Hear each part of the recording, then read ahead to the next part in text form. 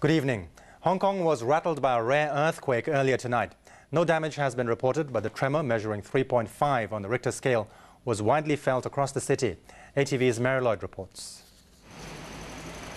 It's something that hardly ever happens in Hong Kong, and it took many by surprise. The quake shook the city at 7:58 p.m. and the observatory and local radio stations were flooded with phone calls from residents who were alarmed, concerned or just curious about what had happened. There were no reports of damage or injuries, but in some village areas residents ran out into the streets. The observatory says the quake, measuring 3.5 on the Richter scale, was centred in the sea about 36 kilometres southeast of Hong Kong. The last earthquake to hit Hong Kong was in October 2004. For all the earth tremors felt in Hong Kong, most cases were of intensity from 2 to 4. So this is one of the, it's about the same as those recorded. The last significant quake to hit Hong Kong was a magnitude 5 tremor in 1994. Mary Lloyd, ATV News. There was a stinging report today sharply criticising the government for letting the mid-levels area turn into a concrete jungle. The Ombudsman, which investigates complaints against government departments, accused officials of allowing too much development there over the past 30 years, leading to overcrowding and traffic congestion. ATV's Arthur O'Connor reports. Mid-levels has changed drastically over the last 3 decades, as expatriates and local residents alike, looking for upmarket homes, settle down in the area. But should the government have allowed so much development there? No, says the Ombudsman's office, which investigates complaints against government departments. This is a rather unusual case. In 1972, the government decided to restrict building development in the area, using a so-called administrative moratorium to control the population and ease traffic congestion, a long-standing problem. But more than 3 decades later, there's been a big surge in the number of people living there, and congestion has become worse. The Ombudsman found that the moratorium was badly planned and implemented, citing poor coordination between the government departments involved, and accused the Lands Department of being too liberal in allowing rampant development. In cases that we are aware of, we believe that sometimes discretion have been used to remove certain height restrictions. So that in effect would be a liberalization. What happened in effect was that the Lands Department frequently lifted height restrictions, allowing developers to cram more flats into the already built-up area. The Ombudsman cited one case in which the Lands Department removed a 35-foot height restriction on a site which also allowed one 10-story building on top of a car park. The site ended up having 2 10-story towers over a 3-story car park. The investigation focused on the mid-levels area, but it could have much wider implications. The fear now is that other government departments could be bending the rules. Government carries on. Restructuring, if you got a government, restructuring is inevitable. Therefore, what happened 30 years ago and in the course of the 30 years could well happen again. And as we know, it does happen. The government today strongly denied the Lands Department had been too liberal, saying the moratorium only applied to existing leases and was never intended to restrict development as a whole. Arthur O'Connor, ATV News. The government has been accused of putting swimmers' safety at risk by failing to alert the public about the discovery of 2 dead sharks at Sheko Beach last month. Officials have rejected the claims. ATV's Edna Tse reports. The shark carcasses were found 2 weeks ago outside the netted area that protects swimmers here at Sheko Beach. They're believed to be the type known as silky sharks, measuring 80 to 90 centimeters. They were found by a contractor of the Leisure and Cultural Services Department, which looks after public beaches, during an inspection of the shark prevention nets. Democratic Party lawmaker Fred Lee accused the department and its contractor of putting swimmers' lives at risk by waiting until last night to announce the discovery. I think they should be held accountable. And once the LCSD receives the report and they are not notifying the public, a lot of swimmers going to Sheko is a very popular one. But the department claims it was only told about the sharks earlier this week by the contractor, which is responsible for checking the nets. By this incident, we have room for improvement, such as the immediate reporting requirement. Even the contractor find the dead body of shark. Marine biologist Andy Cornish says silky sharks are not considered dangerous to humans. This shark is quite common in other parts of the world, all right, but as far as I can work out, they've never actually killed a person. He advised swimmers to stay calm if they see a shark and slowly get out of the water. Swimmers at the beach today said they were not worried about sharks at all. The government has decided there's no need to raise an alert at the beach, as it has not found any sign of more sharks there. Edna Tse, ATV News. The Privacy Commissioner has launched an investigation into a website that reveals the addresses of some of Hong Kong's top celebrities. A local newspaper says it's been able to verify up to 70% of the addresses on the list. ATV's Anne-Marie Sim reports. You can find most anything on the internet, and now that includes the addresses of your favourite celebrities. Local internet forum discuss.com.hk posted the addresses of dozens of Hong Kong's biggest names, including Candopop singers Leon Lai and Miriam Yeung, whose exact building name and street they live on are on the site. For stars such as Andy Lau and Jackie Chan, only the general area they live in has been revealed. The Privacy Commissioner is now looking into whether the website has broken any privacy laws. Chinese language newspaper Mingpao Daily claims it's been able to verify 60 to 70% of the addresses on the list. Celebrity privacy has been hitting the headlines lately with the publication of photos in Easy Finder magazine of twin singer Jillian Chung undressing backstage at a concert, which were taken with a hidden camera. Jackie Chan led a protest last month to the government headquarters, condemning the photos as a violation of professional ethics.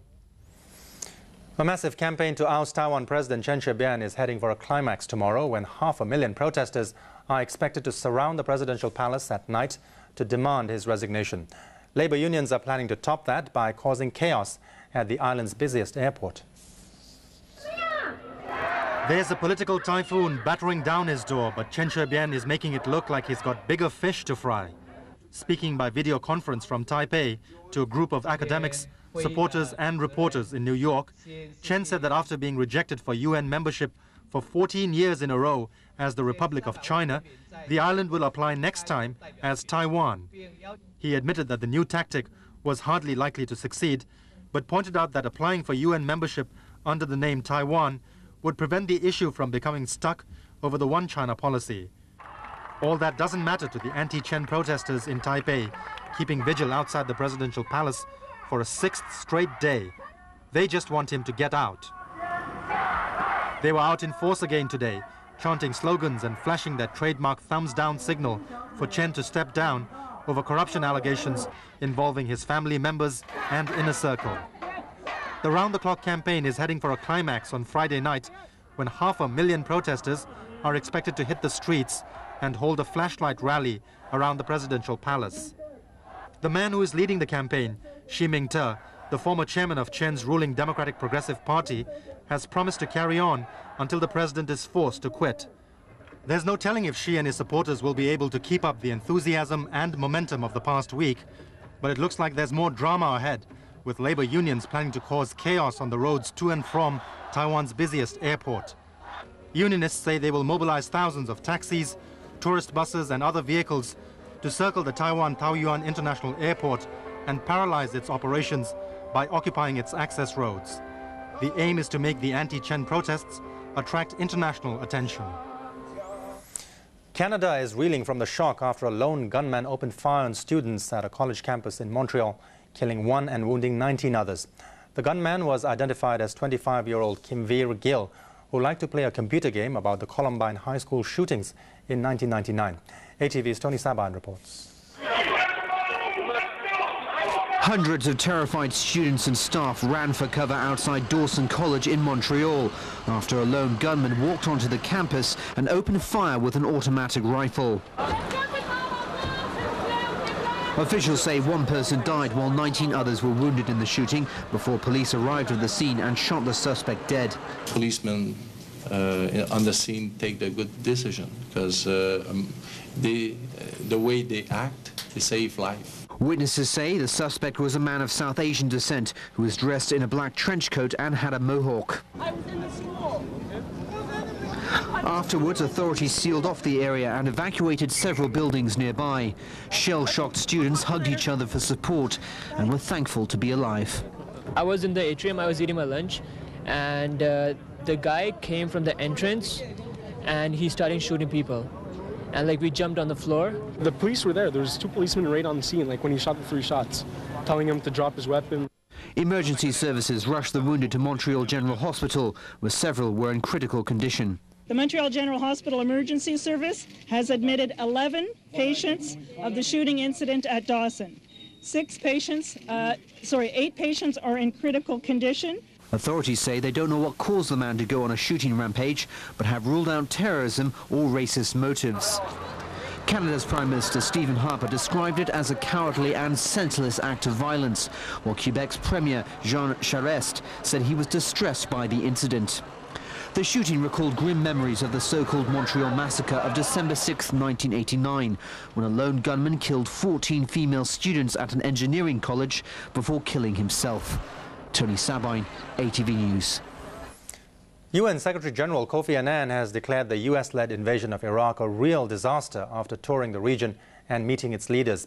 But he said the US should not pull out just yet. ATV's Nick Waters reports. UN Secretary-General Kofi Annan was opposed to the Iraq invasion from the start, and 2.5 years on, his views have not changed. Most of the leaders I spoke to felt the invasion of Iraq and its aftermath has been a real disaster for them. They believe it has destabilized the region. Annan, who has just returned from a trip to the Middle East, said the US withdrawal from Iraq was now a key issue. The timing has to be optimum, and it has to be arranged in such a way that it does not lead to even greater disruption or violence in the region. Baghdad's Shiite neighborhood of Al-Hurriya came under attack today. An explosives-laden car blew up this morning, killing at least 1 person and injuring a dozen more. Yesterday, police recovered more than 60 bodies, riddled with bullets from across the capital. The US government has acknowledged sectarian violence in the country, Iraqis killing Iraqis, but again rejected Annan's criticism of the war. The White House said it was spreading democracy in the Middle East and not creating a disaster for the region. Thousands of South Korean riot police have clashed with residents of a town south of Seoul where 90 homes have been torn down to make way for a new US military base. Mary Lloyd has more. Demolition workers made quick work of houses in Daechuri, a village outside Pyeongtaek City, about 65 kilometers south of Seoul. While up on the rooftops, residents made their last stand in a battle against the demolition order that has been raging for months. Protesters were evicted from the village by force in May by the South Korean government, but more than 220 residents had remained in some of the houses. "This land is our land," read the banner these demonstrators draped on their roof. The South Korean government disagrees and has said the land can be used to expand a nearby US military base so that the main base in Seoul can be closed and US troops can be moved to the enlarged site. South Korean Prime Minister Han Myung-suk said the demolition was unavoidable if the US military was to relocate and ordered officials to go ahead with the levelling, but to make sure residents were kept safe. More than 10,000 riot police were called in to ensure demolition workers could get the job done, and there were clashes with protesters and anti-US demonstrators. 23 activists were arrested after trying to break through a police barricade across the road leading to the village. Residents were offered financial compensation to move from the site, but still objected to the plans. The US military is planning to move its South Korean headquarters from Seoul to Pyeongtaek by 2008 as it consolidates its forces and cuts the number of its troops there. About 30,000 troops are currently stationed in South Korea. This will be cut to about 25,000 as the US reportedly sets up a more high-tech rapid reaction force, which will be better equipped to respond to possible aggression from North Korea. Mary Lloyd, ATV News. Time now for sports. We start with Champions League action from Europe and Asia, where China's Shanghai Shenhua faced a tricky quarter-final test against a team from South Korea. ATV's Melanie Hanetka reports. The two-leg knockout stages in the AFC Champions League got underway after a break for the World Cup, with Shanghai Shenhua holding on for a slim 1-0 victory over South Korea's Jeonbuk. Gao Lin scored the lone goal in the first half as Junebuk were reduced to 9 men after Kim Young-bum and Body picked up red cards. The Korean team will be looking to exact revenge when the teams meet again in the second leg next Wednesday. In the European Champions League, despite the return of former coach Fabio Capello and more big-name signings, Real Madrid looks no closer to turning around its slump as the squad tumbled at Lyon 2-0. The two-time champion Manchester United edged Celtic 3-2 in an entertaining game at Old Trafford. The result put rivals Arsenal in first place in Group F because FC Copenhagen and Benfica drew 0-0. Arsenal, last season's runner-up, began its campaign with a 2-1 win at Hamburg SV, despite the absence of the injured Thierry Henry. Filippo Inzaghi and Kaka each scored as six-time European champion AC Milan blanked AEK Athens 3-0. French national coach Raymond Domenech regrets not replacing Zinedine Zidane during the crucial World Cup final match. Speaking at a FIFA symposium, Domenech said he would have taken Zidane out of the match 11 minutes earlier when asked what he would have done differently in the final. Zidane infamously headbutted Marco Materazzi after the Italian defender made derogatory remarks about his sister in the game. In other sports news, Germany and Spain have booked their spots in the semi-finals of the Men's Field Hockey World Cup Championship, but not without some controversy. Germany and South Korea were jeered by fans in Germany as they engineered a scoreless draw, allowing both teams to advance to the semi-finals of the Men's Hockey World Cup.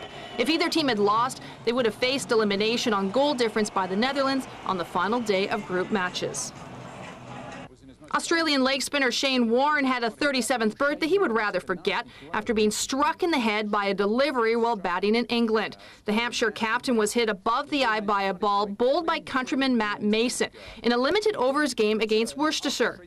Warner was hit above his right eye and had to have stitches to close the gash. For players on the PGA Tour, they compete each week for $1 million checks, silver trophies, and green jackets. But for the young golfers who competed at the Wee Wonders Open Golf Championships, their top prize was meeting the world #1.